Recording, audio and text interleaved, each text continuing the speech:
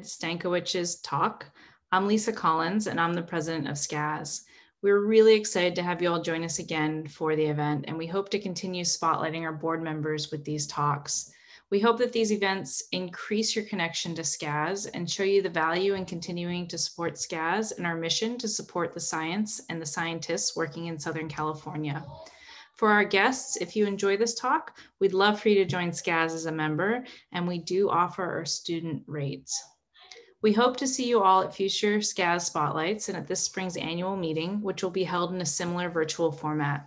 Now I'd like to introduce our moderator, Ms. Alicia Way. Ms. Way is a graduate of the Scas Research Training Program, which she participated in for 2 years from 2012 to 2014. She worked on projects studying the environmental impact of using LED for street lamps and a project examining ALS patient-specific drug relations. Both of these projects were presented at Scas annual meetings. Ms. Way traveled with the Research Training Program to present her work at the National American Junior Academy of Sciences meeting in Chicago, Illinois in 2014. Today, Ms. Way is a PhD student at the University of Notre Dame. She's researching and testing new technologies using light to examine cancerous tissues. This work represents a quick and non-invasive method that allows for more frequent measuring of the patient, as well as tailoring a patient-specific chemotherapy. Thank you for being here tonight and moderating, Ms. Way. We're thrilled to have you join us. Thank you for having me. So I just want to say again, the Scas Research Training Program was a really important part of my high school experience. I would not be where I am right now without having gone through it. For the audience, there is a Q&A button at the bottom of your screen. Please ask your questions through there. I will be pinning questions throughout the talk, and we'll ask as many of them as possible towards the end. Today, our speaker is Dr. Stankowich. He received his bachelor's in biological sciences from Cornell University, followed by his PhD in animal behavior from UC Davis. Afterwards, he was a Darwin postdoctoral fellow at the University of Massachusetts Amherst. And before his time at Cal State Long Beach, he was a lecturer at the University of Massachusetts and also a teaching fellow at Harvard. His research now focuses on evolution, ecology, and behavior of predator-prey interactions. Today, Dr. Stankowich will be presenting on how anti-predatory defenses evolved in mammals. And with that, take it away. All right. Well, thank you very much. I appreciate being here. I'm excited to talk to everyone today. So tonight, I'm going to talk to you a little bit about our research on the evolution of anti-predator defenses and coloration in mammals. We also have in my lab a broad research program on urban ecology, studying coyotes and other urban carnivores throughout Orange County. But tonight, we're going to focus on defenses and stinky things, spiny things, and black and white things. So just a bit of background, most of the work that's out there on the evolution of anti-predator defenses and the warning colors that advertise them are studied in invertebrate and frog prey species with avian predators. So people make models of these small animals and use live birds to attack them. And we know a lot about warning coloration evolution and defensive evolution from these systems. However, not as much attention has been paid to more active defenses. So all of these things require the predator to actually eat and taste the animal before they actually get that hit of noxiousness. Whereas more active defenses actually protect the animal before consumption actually occurs. And so here you see a bombardier beetle firing off hot acidic secretions out of its abdomen, and a spotted skunk doing a handstand, and it can spray its noxious sprays while doing that handstand as well. So these more active defenses are actually more understudied, and we want to learn more about how they work and how they might be differently advertised than the more passive defenses. But tonight I'm going to talk to you about the evolution of defenses in general in mammals. And there's a lot of different ways that mammals defend themselves morphologically. The first way are with spines. So we see spines in echidnas, which live in Australia and New Guinea. We see spines in tenrecs, which are small shrew-like animals that live in Madagascar, and of course hedgehogs that live in all over Europe and Asia and in Africa. And so all three of these things have these nice short but very sharp spines. We also see spines and quills in rodents. So there's two families of porcupines that bear quills. So that on the bottom you see New World porcupines, and those quills actually come out really easily they have little barbed tips. Very painful if you get them in your hand. And on the top you see an African porcupine with its big, thick quills being attacked by a leopard. And these defenses are actually quite effective. Here's a video of a large African porcupine being harassed by lions. I don't know what happened to this animal. I like to think it got away, but these lions are learning the hard way that they might not want to mess with this animal. The largest spines or quills on these porcupines are actually quite thick. They're about the size of a pencil, and they're black and white striped with striations on them. And they're very, very, very sharp. They have a nice, almost like a blade-like ridge on them as well that helps them slide into tissue. And there's actually a report that they found a dead leopard with a quill that pierced the heart of the animal to kill it instantly. So these things mean business, and they're actually quite effective. In addition to the spiny animals, we also see armored animals among mammals. Of course, the armadillos have a nice carapace of osteoderms that's made of bone. And the pangolins, which are one of the most endangered and trafficked animals on the planet, they have an armor of keratin scales all over their body. And these are also quite effective. So here's a lion, again, trying to get through this impenetrable armor of the pangolin and not being very, very successful. Once they curl up in that ball, they're almost impossible to peel apart and kill. So you can see that these defenses have evolved a number of times throughout the class Mammalia. So I've got arrows there showing where each of these things popped up in the family tree, including these stinky animals among the carnivores, the skunks and other stinky animals, which we'll talk about later on. So these anti-predator defenses have evolved a number of different times. And one of the main questions we ask in my lab is, what ecological conditions favored the evolution of specialized morphological defenses in the first place? So there's a clear anti-predator function to these traits. We want to know what actually favors them in the first place. So to take a broader step back, we can look at some very basic aspects of these animals' lives that might favor the evolution of these traits. So on this figure, you can see we have body size on the x-axis with small mammals going up to large mammals, and then habitat openness from dense forests up to dry deserts. And as you evolve larger body sizes from very small rodent-like things to more rabbit-sized things, you become easier for predators to see. And so as you get larger, you become easier and easier to see. And then you get into this range where you're fairly easy to see, but past a certain point, about 10,000 grams or 10 kilograms, you actually become harder to capture for most predators. So most predators can't capture you once you pass about 10 kilograms. In fact, only 15% of mammalian carnivores and 1% of bird of prey species can eat mammals that are more than 10 kilograms in size. And if you increase your, and if you move, as you move into more open habitats, you also become easier for predators to see.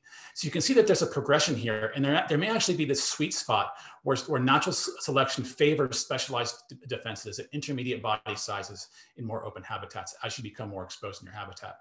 So we did a large study of 3,500 mammal species and scored their defenses on a scale of 0 to 50, where the larger, more robust defenses like armadillos and porcupines and skunks have the highest scores.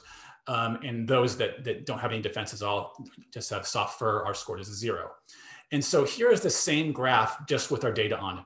The black points are all animals that lack these morphological defenses, and the colored dots are the ones that have these stronger defenses. So the warmer and larger, the warmer the color, the larger the marker, the more robust their defense is. And as you can see, these species cloud very nicely right where we would like them to. And so what we found was that large and intermediate size insectivores that live in open habitats are more likely to have robust defenses. So it appears that once you adopt this lifestyle of being intermediate in body size and living in open habitats, you become very visually exposed to predators and are at greater risk. And so that favors these stronger defenses. So once you have these defenses, in order to build them, what do you need to give up? Because building and carrying on a coat of armor is actually really rough. It takes a lot of energy. So we thought about, well, what might be some trade-offs for this type of lifestyle? And one of the thoughts that came to mind was that brain tissue is actually quite expensive. It's one of the two most expensive tissues in the body to build and maintain, brain tissue and gut tissue. And so we looked at how brain size might be a payment for building these strong defenses. So if you look at how brain size scales with body weight, obviously larger animals are going to have larger brains. Just as you get larger, you're going to have bigger parts. But we want to measure relative brain size. How big is your brain relative to what it should be based on your body size? So one of the ways we do this is through a measure called encephalization quotient. And encephalization quotient is how large your brain is relative to what it should be based on your body size. And so if you have an EQ of greater than 1, it means you're above this trend line. If you have an EQ less than 1, it means you're below this trend line. And is there an issue? Okay, sorry, I'm seeing chats here. So if there's an EQ greater than 1, it means you have a larger brain than average. If you have an EQ less than 1, it means your brain is smaller than you would expect based on their body size. So what we might say is that those that have larger brains than expected are going to be smarter or more cognitively advanced than those that have smaller brains for their body size. So we looked at how does EQ relate to their defensive score. And one of my former undergraduates, Ashley Romero, who's now a PhD student at University of Arkansas, did this study while she was at Cal State Long Beach. And what we found was that indeed, as their defensive score increased, as they evolve more robust defenses, they actually lose relative brain size. And so there's two key explanations for this. The proximate level, species that invest more in body armor and sprays can't afford to build a larger, more expensive brain. There's an undirected trade-off there. But also at the ultimate level, species with strong defenses can afford to be less cognitively advanced. And because they don't have to be looking around their environment all the time for predators flying around or wandering around. So it's not as big of a cost for them to bear by having smaller brain sizes. We've now gone on to look at these types of effects in each individual taxon, where we see these defenses evolve. Former undergraduate Colin Stensrud did his honors thesis on the evolution of spines in those tenrecs. So you can see that there's about 4 or 5 species of tenrecs here that have nice, robust spines. All the rest of the tenrecs are small and furry. And so we asked, do these same trends apply where more exposed species have stronger defenses, and how does that affect their brain size as well? And indeed, what Colin found was that the spiny species, the ones that have greater spinescence, are larger in body size, live in more open habitats, and are therefore more exposed to their predators. And he also found the same effect with EQ. Those that had spines also had lower EQs than those that lack spines. So we see the same trends in this one small group as we do across all the mammals. We're of course exploring the same questions in other groups. So we have porcupine quill evolution. This is Mariana Leyva, who's a current CSULB Mark Fellow in my lab. She's studying the evolution of porcupine quills and the coloration of the animals. We're also doing work with echidnas. I spent my sabbatical in spring of 2019 in Australia doing some field experiments on short-beaked echidnas in Western Australia, out in Durand woodlands. We captured them. It's really easy to walk up to an echidna, just scoop it up and capture it, but you need to wear these big, thick gloves because their spines are really sharp. And we applied transmitters to them so we could track them over time, put some nail polish marking on their spines. And these animals were really fun to work on. They dig in really well, exceptionally strong. So we were looking at their behavior in the field, but we also were studying them in museums as well. So we're looking at how echidna spines evolved as well in greater depth. And we're just now dipping our toes into the water with armor. So Caitlin Stapson, a master's student in my lab, and she's been looking at armor evolution in armadillos, where we went to the Smithsonian Museum and CT scanned a bunch of armadillo specimens. And she's now looking at these scans and measuring the thickness of their armor. And we're looking at how these same types of environmental and biological factors might influence the evolution of armor in these species. So those are the types of things we're doing with armor evolution. But now I want to transition and spend most of the rest of the talk talking about stinky things, which is one of the specialties of our lab. So here you can see, back to this tree I showed you before, noxious secretions are found amongst the carnivores. And when I tell you that, you normally just think of skunks, but there's actually a bunch of different species that use noxious defenses when faced with predators. So in this slide, we see a bunch of different species. Believe it or not, there's only one skunk in this picture. The animal on the top left is a spotted skunk you might be aware of. If you were lucky, you may have even seen it in the wild. They do live in Southern California, but they're very, very hard to actually see. They're much more secretive than a striped skunk. None of the rest of these are actually skunks. So this animal up here is a stink badger. It's in the same family as skunks, but it lives in Southeast Asia. And they can spray very well, just like skunks can. They have a little white cap on the back of their head, but no white stripe down their back. Then you have a whole slew of more weaselly polecat type species that live in Africa. So you have these Zorilla here in the middle, which is kind of like the skunk of Africa, a little bit smaller than a skunk, but it has a black body with 4 white stripes that go down its back. But it sprays and directs that spray just as well as a skunk can, but evolved that spray completely independently of a striped skunk. In fact, the chemical nature of that spray is entirely different than what skunks use. We also have relatives of these guys. We have a striped weasel down here, a marbled polecat. They can do very similar things with spraying. This is a grison that lives in Central and South America. They're also very good sprayers, a little bit larger. And then you have things that don't spray as well or use secretions as well, but they can release noxious odors and fluids when they're harassed by predators. Things like civets and other vivarids and herpestids that can be kind of gross to handle if they're harassed by predators.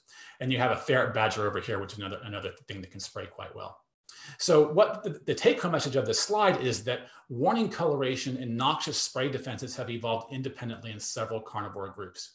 In fact, we dove into the literature and tried to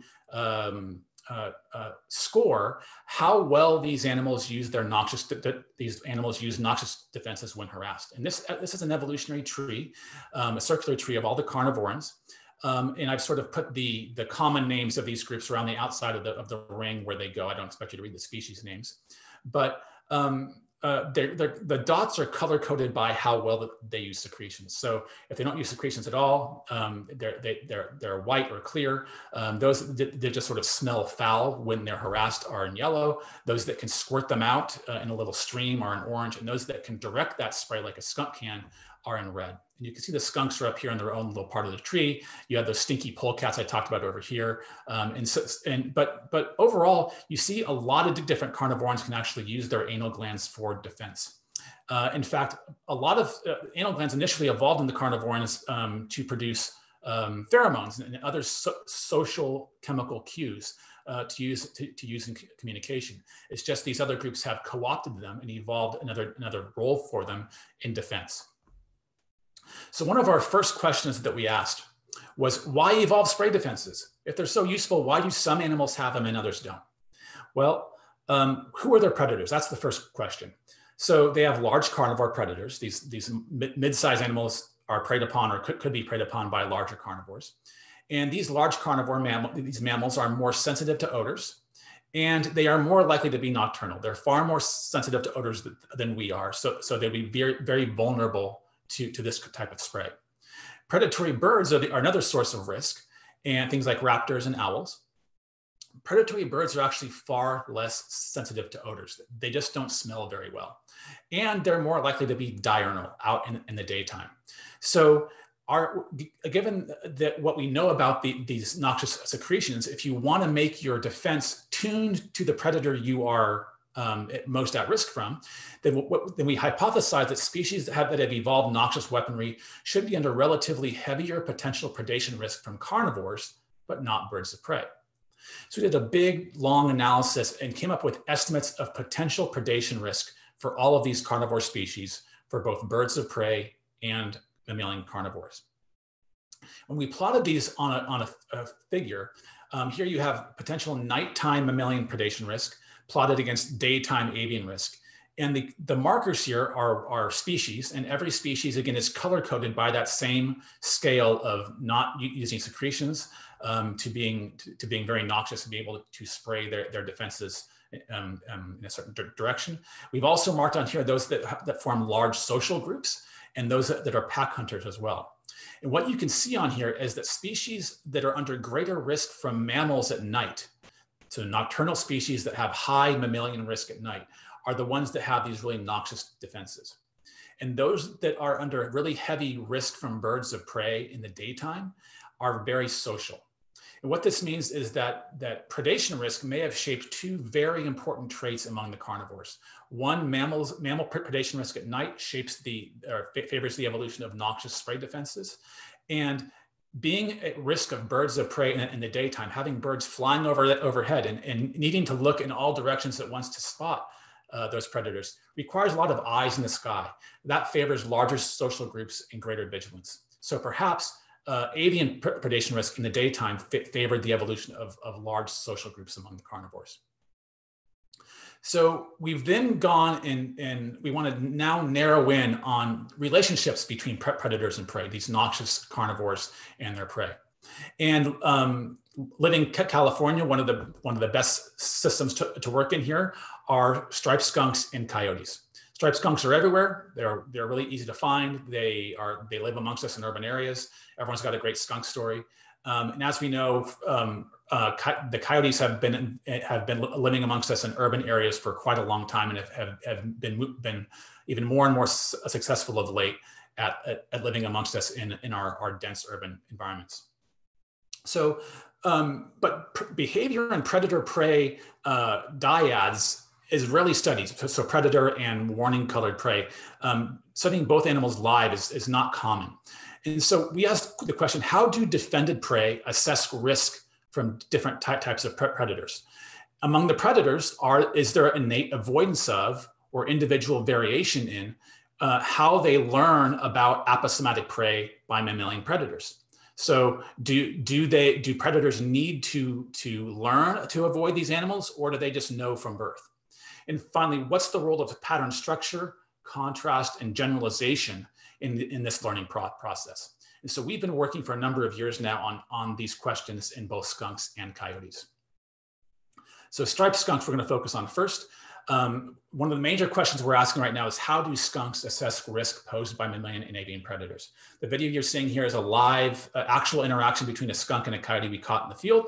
And you can see that coyote wants nothing to do with that skunk. It knows better. It knows that skunk will spray it. The skunk is on the defensive. It's got its tail straight up in the air, and its stripes are very apparent. It's facing the coyote straight on, so you can see those bold white stripes on each side of the body.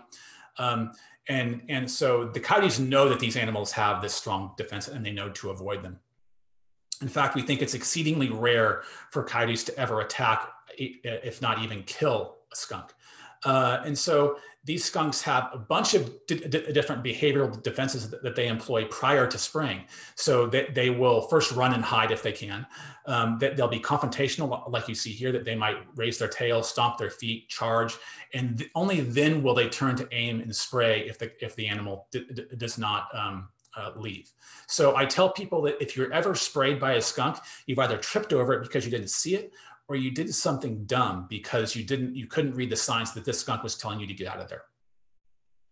So we've been asking, how do these animals assess risk from different types of predators? A coyote that they're well defended against, right? But an owl, which doesn't smell all that well, it can fly down quietly at night and attack them. They have actually very little defense against. And in fact, most of the mortality against skunks by natural predators is from owls. Mammalian predators rarely ever take skunks. So we were wondering, how do skunks assess risk posed by mammalian and avian predators?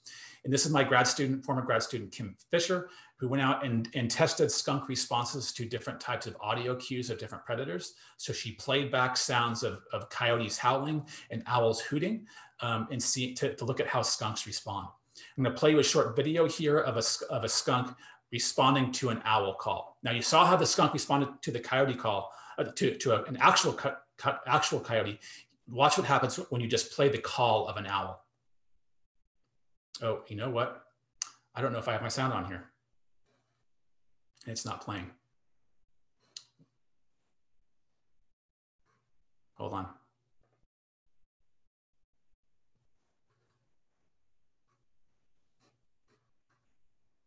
Of course, it's not working now. I'm going to stop sharing and reshare. Sorry, guys.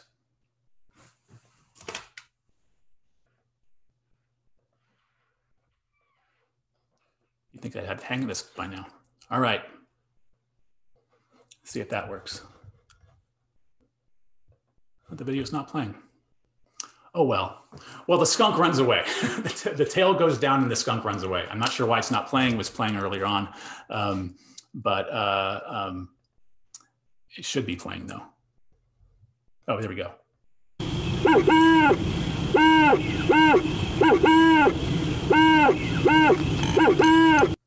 So that was a skunk fleeing from an owl call. And what she found was that skunks were most vigilant and fled most frequently to owl sounds compared to coyote sounds. And so now we're studying this using visual cues from predators. And we've actually built a coyote robot we've called Obi-Wan Coyote. And we're working on an owl model as well that will fly down and attack these skunks.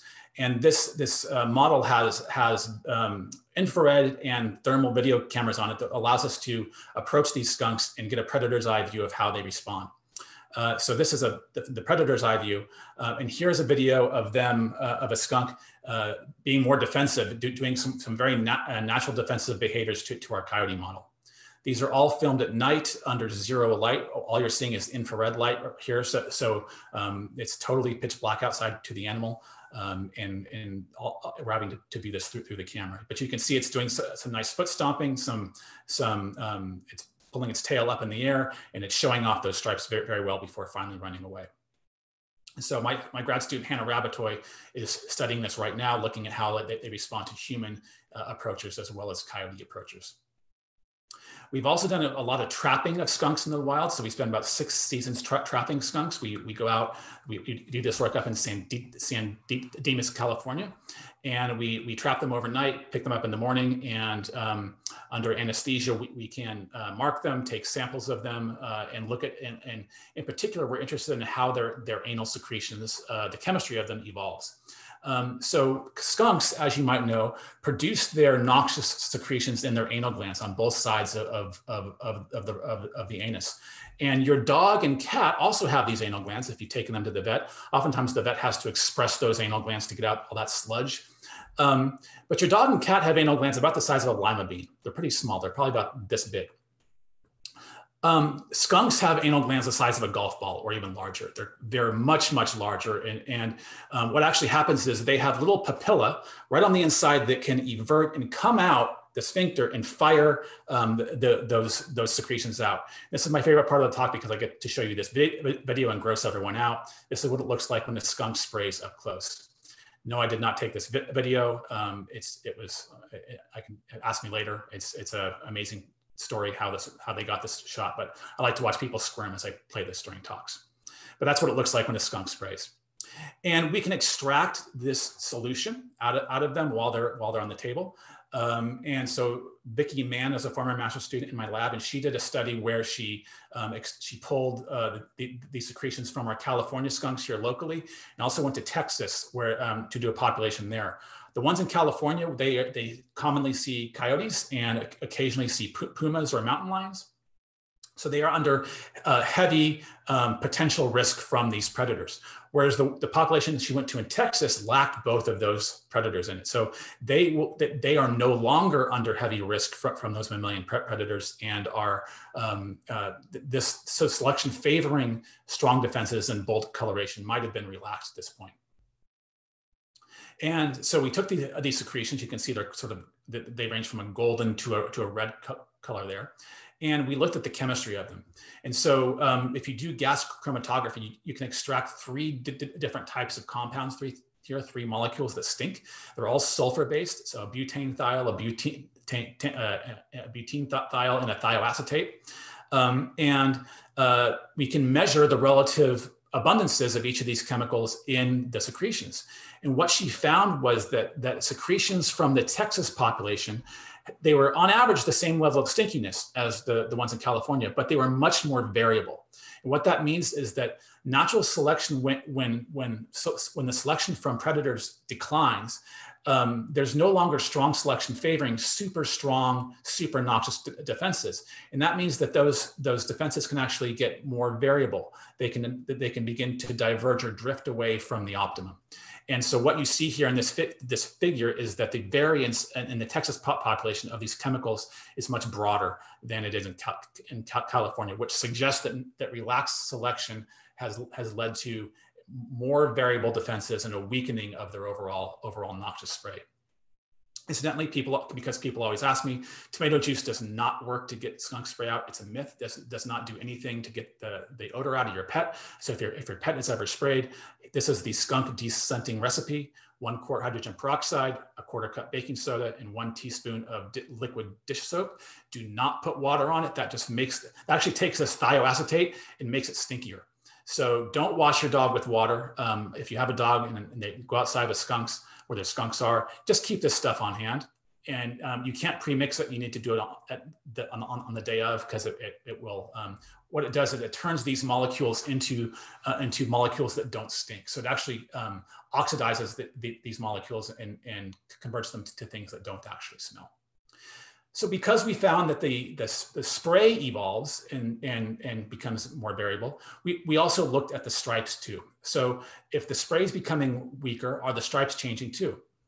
And so skunk stripes are actually quite variable. Around here in California, we see very consistent stripe patterns in our skunks. But if you go to some populations all over the US, you see much more variable stripe patterns, anywhere from being almost just a small little white cap behind the head to being almost all white on the back.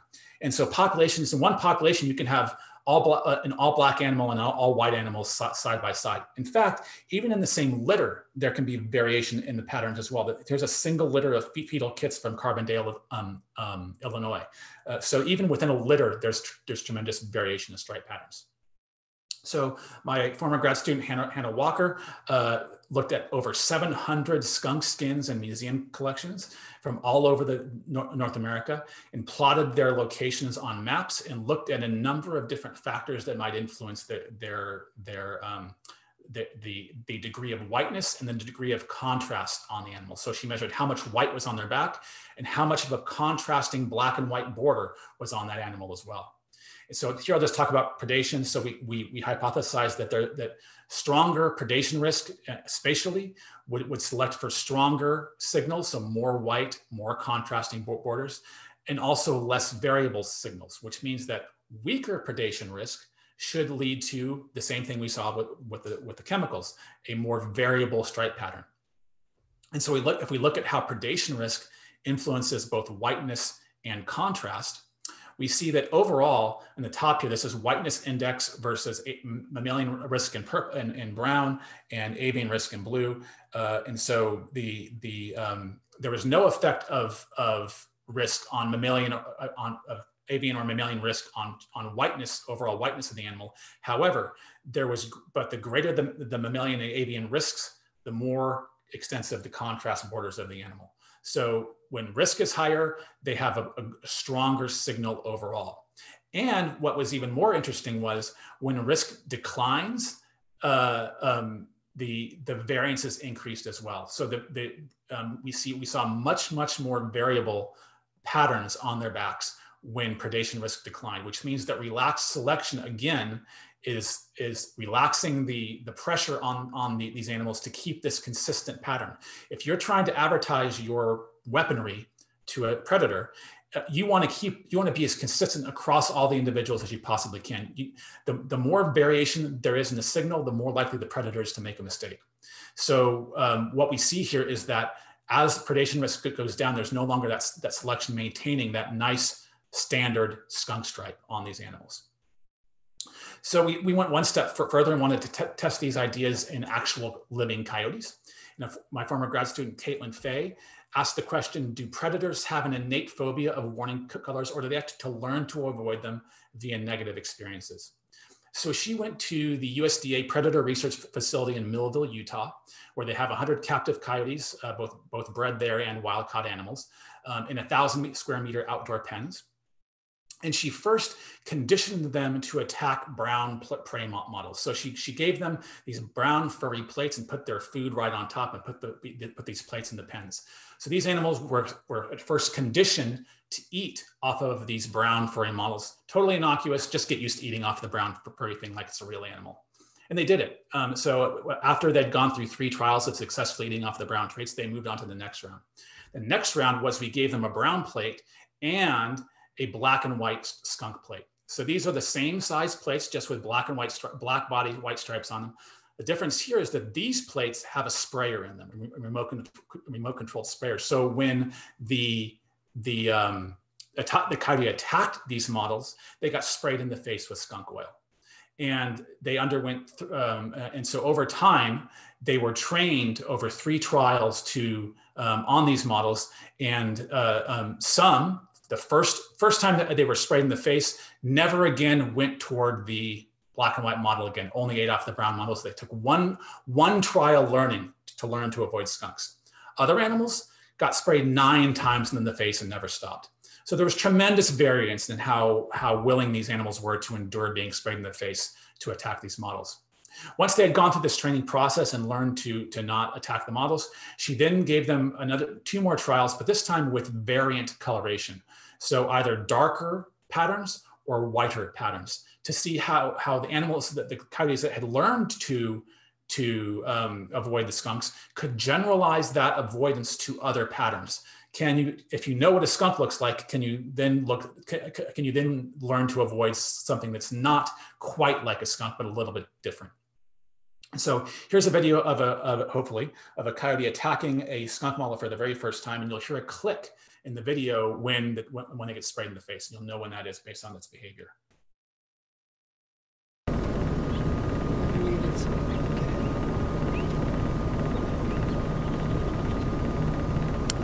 There, it got sprayed in the face.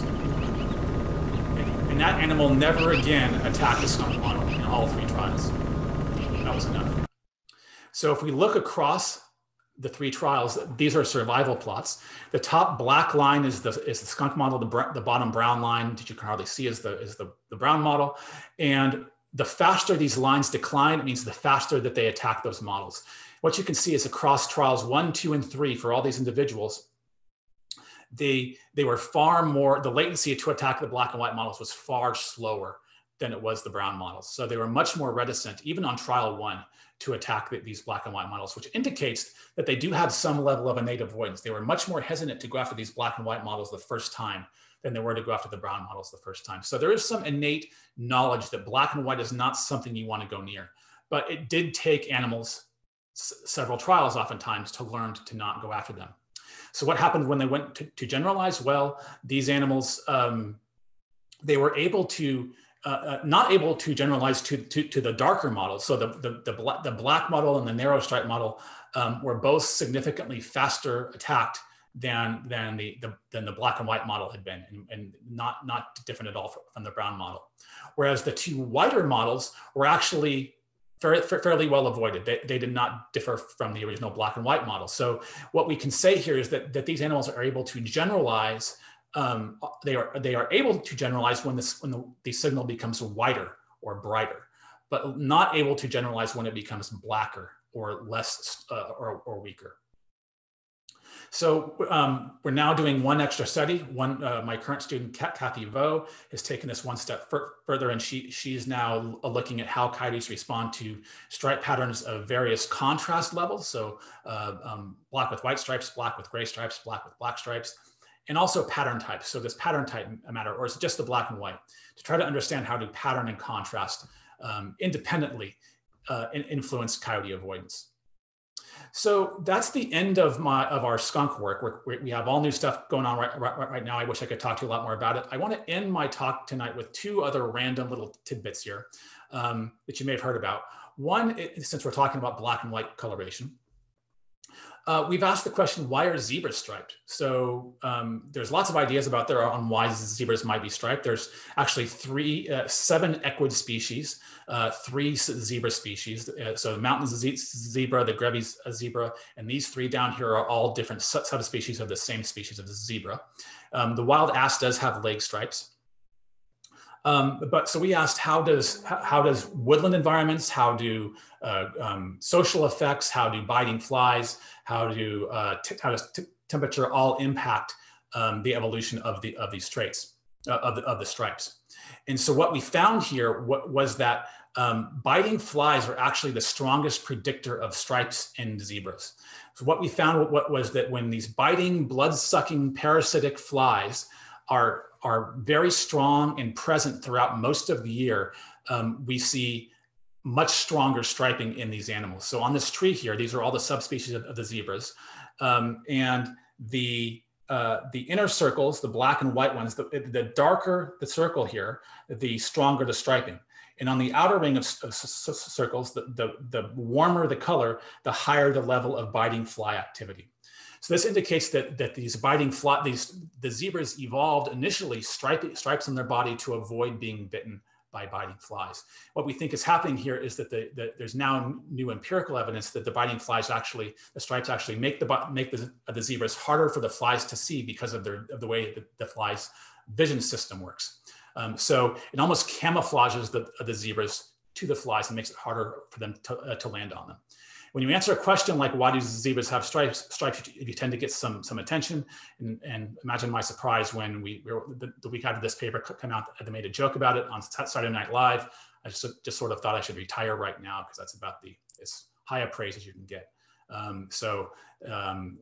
This was a great story, and I'm really excited to see more research coming out on how this biting fly zebra interaction actually works. And finally, we looked at why do giant pandas, why are they black and white? We did an analysis of how coloration on the body of carnivores in general evolves with different types of environmental factors. What we found is that coloration in pandas is sort of solving an interesting puzzle.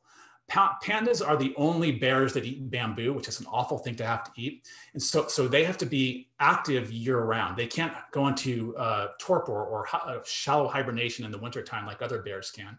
And so they live in an area where it's snowy in the winter and shady, forested in the summer. So the white on their, so carnivores that have whiter bodies and whiter heads tend to live in snowier environments. Those that have darker, blacker legs tend to live in shadier, forested environments. So we think the black and white coloration of pandas is a compromise between living in the forest and living in the snow. Incidentally, the other research has shown that their eye spots are used in individual recognition, and the eye spots in the ears may also be involved with aggressive signaling amongst themselves. So in the end, we've looked at some correlates of specialized anti-predator behavior, where how often you encounter predators, how open is your habitat, how big your body is. All of these things have positive effects on predation risk, and that then influences actual predation risk and natural selection. So the more at risk of predation you are, the heavier selection is favoring these strong defenses. So this favors morphological anti-predator defenses. Once you evolve these, there's some other consequences of that, though. That affects how you perceive risk. So defended species probably don't perceive as much risk in their environment as non-defended species. They tend to evolve warning coloration to advertise those defenses to predators. There are energetic trade-offs, like with brain size, where the stronger or the more expensive your defense is, the less energy you have to invest in a larger brain. And then the predators have to learn about your defense and your signal, and they can even evolve counter adaptations to counter it as well. So with that, I'm happy to take your questions. I thank you for your attention, and would love to hear your feedback. Thanks a lot. Thank you, Dr. Stankowich, for the wonderful talk. So moving on to the questions.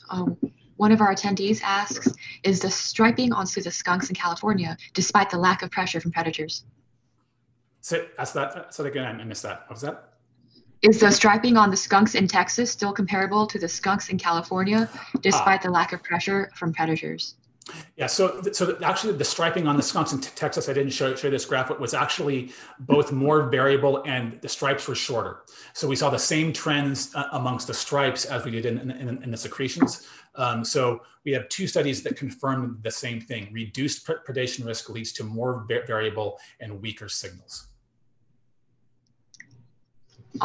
Eric asks, so all of these species developed an analogous reaction to predatory stressors. They also develop similar coloration systems. Sorry, what was the question? What was the question? Did they?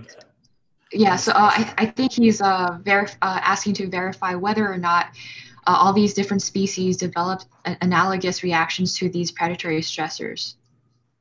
So I call it, there's multiple ways to solve the same problem. They're all under the same heavy predation risk, but because the ancestors of these groups all varied in their lifestyle and what morphological traits they had, that's why they evolved different strategies. So if you think about the ancestors of, say, armadillos, giant ground sloths, for instance, had osteoderms in their skin.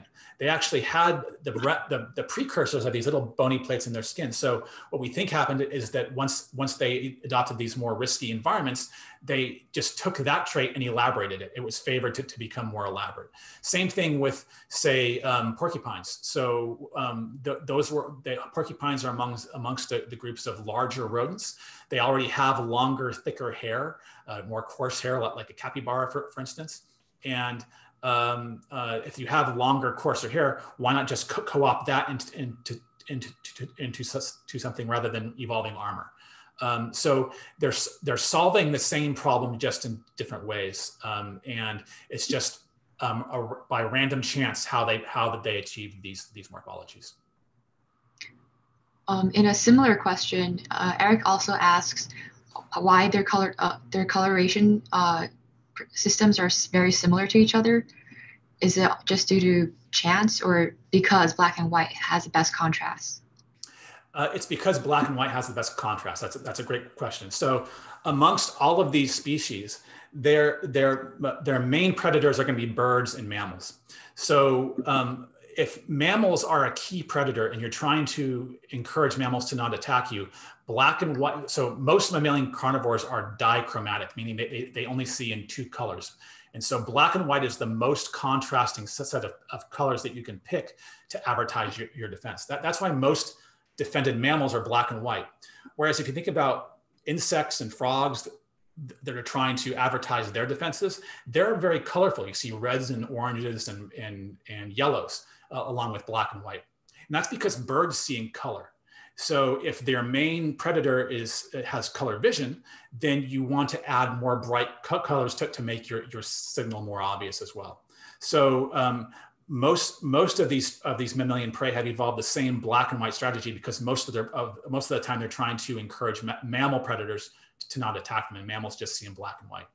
There are there's only a couple of prey species. There's two tenrec species that are yellow and black, and a few of the porcupine species, their quills can be yellowish in tint and not truly white. So there are some yellow and black animals, and there may be some heavier bird predation in those species, but for the most part, it's all black and white. Thank you. One of the attendees also asks what the human impact on skunk defenses are, and whether or not the skunks have evolved any other defensive mechanisms towards us humans. Skunks, I can't say skunks have evolved to humans.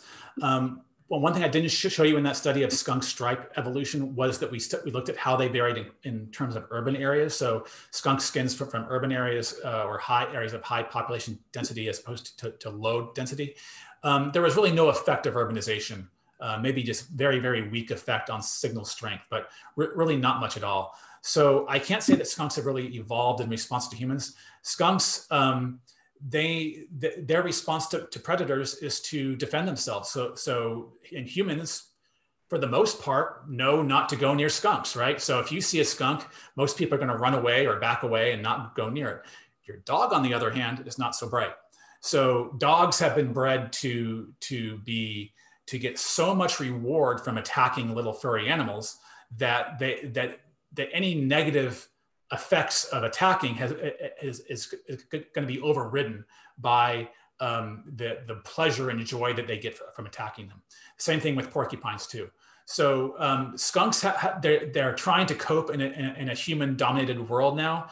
They do very well in urbanized areas because there's lots of food and lots of water around, and humans tend to stay away from them. Their biggest issues are dogs and cars. Cars, of course, are the biggest issue. So there's no real defenses towards humans, or no real evolutionary response that I know of to humans, but they're just trying to cope with not getting run over. Naima asks, what do we know about the evolution of anti-predator to human predators? The evolution of anti-predator behavior in animals to human predators. That I don't think I have a strong answer for you, because in order to test that, you need to look at prey that lack human predators and those that have them. There are some studies that have looked at island prey, so species that live on islands that have never seen humans before, and they actually are far tamer than those that are exposed to humans. So if you did human approaches towards island animals, you tend to you can get much closer to them because they're not as afraid of humans. So I don't know of any obvious morphological anti-predator adaptations to human predators that come to mind. There probably are some out there if we look back in the fossil record, but usually it's a behavioral response. Usually animals become, when they first encounter humans, become far more wary of them and afraid of them. Over time, some animals have learned to habituate to humans, like those that live in urban areas and parks on a university campus, the squirrels, for instance. They learn that humans aren't going to hurt them. So it really depends on the context in which they live, but usually their anti-predator response is going to be more behavioral and less morphological. Julie asks, what kind of things cause skunks to go into backyards, and what sort of things can we do to prevent them from coming in? Are they looking for food? Can you tell my dog got sprayed? All right, that's a great question, actually. So actually on my webpage, I have a whole page on there about how to, I guess, skunk-proof your yard, how to get rid of skunks in your yard, how to discourage them. Skunks love to eat fruit that's fallen on the ground, that they love to eat insects in the ground, little worms and grubs and insects. And they like piles of things in dark little dens to den down in. So if you don't want skunks in your yard, make sure there's no fruit on the ground. Don't leave pet food out. Don't leave garbage out. Don't leave piles of vegetation or big, dense thickets of bushes that they can make a den in. You can't get rid of the worms in your grass, I guess, unless you poison your lawn, which I don't think you'd want to do. But you taking those major steps of just making sure there's no fruit on the ground, no trash, no pet food, closing off all the entrances to under your house. Those are all the best strategies for making sure skunks are discouraged from coming into your yard. But in the end, it's going to be hard to skunk-proof everything unless you have a fenced in down to the ground that they can't go underneath. There's no real way to totally prevent skunks from entering your yard. Our next question asks whether or not the skunk toxin only stinks when it is excreted by the skunk, or whether it still stinks when it's removed manually. I can firmly attest to the fact that it still stinks when you pull it out. When you extract it in a syringe, it's not as bad because it's in a syringe and it's just like a droplet on the tip of the syringe when you put it in the vial, because it hasn't been aerosolized. It hasn't been bursting through the air. It's not floating around out there. That's when it gets really bad. It still stinks, but it goes away real quick. Once it's in the vial, you clean it up, you put some bleach on it, it's fine. It goes away. But it really becomes worse when it gets into the air and it's floating around. It's not all about it still stinks, but to be truly horrific, it has to be floating around in the air. Awesome. And I think we're approaching, this is our last question of the night. It's just a fun question asked by Gloria. Where can one buy an owl sound maker? An owl sound maker. Oh, well, I don't know. You can buy I know you can buy owl decoy models. So we actually have a few in my lab that you can set on your fence post, and they're visual models. I'm sure Sharper Image, maybe, I don't know, can play a sound maker. You can hook up a computer to play a speaker with sounds. I don't know of one off the shelf that you can buy, though. Awesome. Well, thank you again for this wonderful talk and your time today, Dr. Stankowich. Thank you. Have a good night, everyone. Thank you.